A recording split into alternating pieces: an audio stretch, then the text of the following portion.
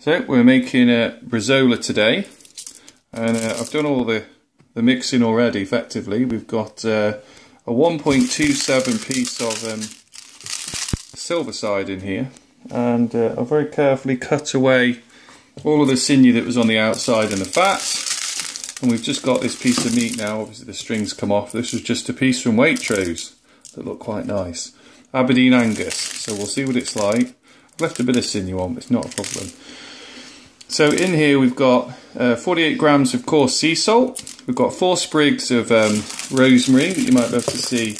Here we are underneath. We've got some torn bay leaves, so these are just some nice homegrown bay leaves that we've just shredded up. 6 cloves, a garlic clove crushed, black pepper cracked, that's 1 teaspoon, chili flakes, a half a teaspoon.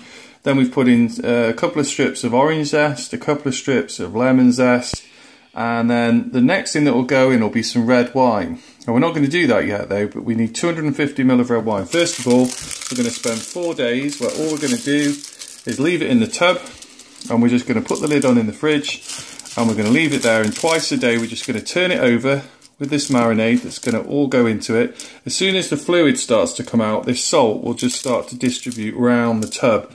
We just need to make sure that we get an even coating, because the meat's actually not that, it's thick at this end, but it's quite thin here. So 4 days of turning it over, and then we'll put the wine in, and then we have to marinate it again for another 5 days.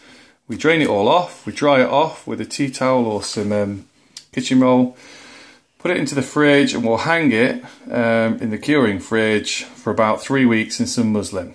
But we'll come back to this when we start seeing some differences.